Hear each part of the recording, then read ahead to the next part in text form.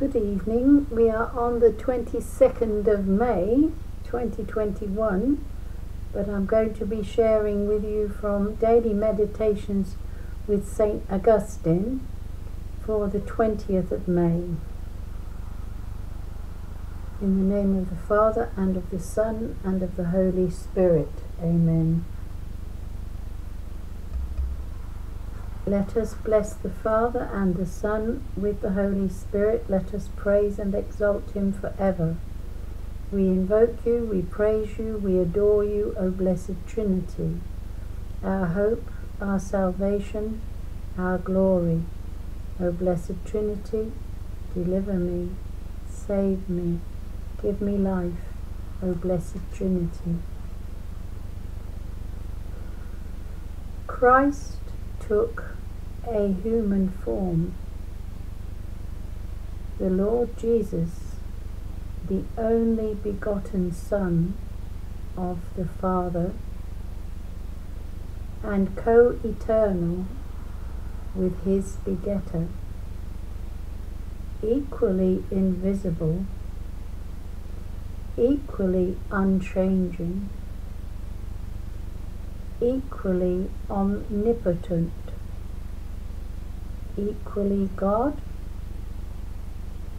became man, as you know, as you have received, as you firmly believe.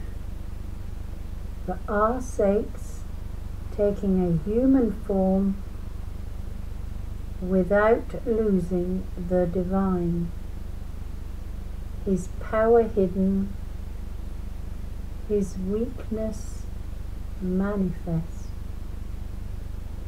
He was born that we might be born again.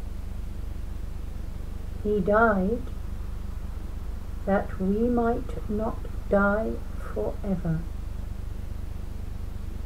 The prayer for today: you, O Christ, offered yourself to their eyes to be seen, but also to their hands to be touched and felt.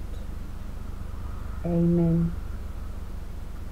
Wishing you all a wonderful, Holy Spirit-filled Pentecost Vigil tonight, and a Holy Spirit-filled day tomorrow, Sunday. Some of the churches won't be preaching. They've had bishops' letters, so the priests have less to do tomorrow, so maybe they'll increase the prayers. So thank you for listening. I'm sorry it's brief, but I've got some catching up to do before going live, to give God thanks for answering our prayers. It's the last day of the novena. We are on the 9th day, and I'm really pleased that our prayers were answered. I'm sure we weren't the only ones praying, and we're praying for gentleness tonight. That's what I think that's what the subject is. Goodness. No, we've done the gentleness, it's goodness.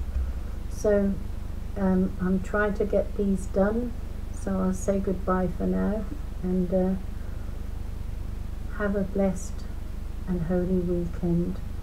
I'm sending you peace and healing, and always be happy and joyful in the Lord.